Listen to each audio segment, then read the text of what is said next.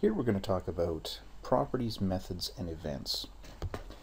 When we're building classes, we have functions, we've got variables. When you create an object from that class, when you instantiate the class and actually have an object, the variables are known as properties. The functions are known as methods. So in here, the only function we have is the constructor function, cog.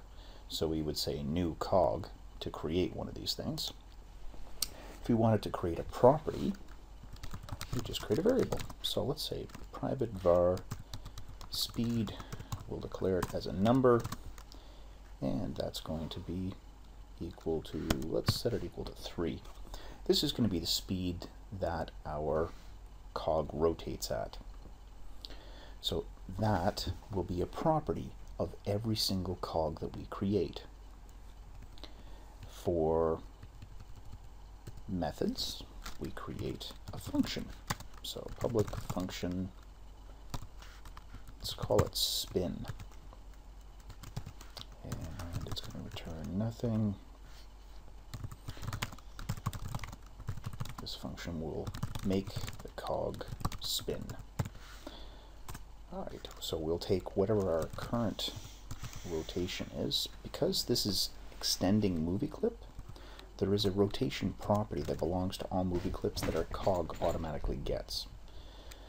So we'll say that this rotation is equal to this rotation plus our speed. And there we go.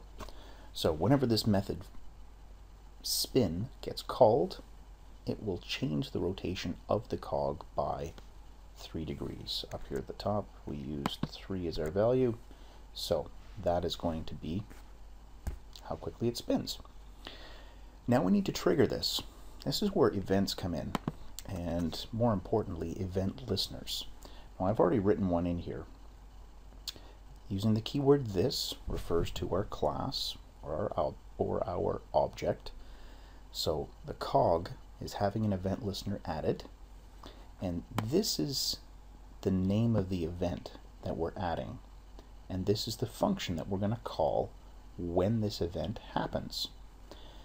Because this is an object, this is a class of its own in ActionScript, we have to import it. It's not already there by default like numbers and arrays. This is something that we have to actually import. So up here at the top, we're going to say import flash.events.event. The enter frame event exists inside of the event class. This right here, notice it's all in capitals. All in capitals means that this is a constant. A constant is just like a variable, except that the value never changes. So let me write that down here. Enter frame is a constant.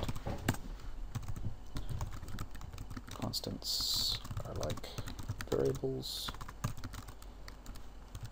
whose value never changes. Important to know that. So enter frame. What is the enter frame event? Well, in Flash, as you know, we have a timeline. There is a timeline that occurs as we animate through this.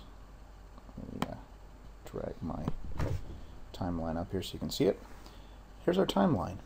As the timeline progresses, what we're doing is we're moving from one frame to the next, to the next, to the next.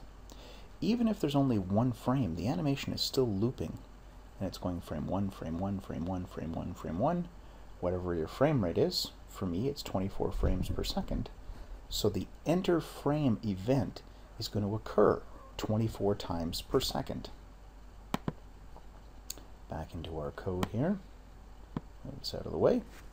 So every time that enter frame event happens, 24 times a second, this spin function is going to be called.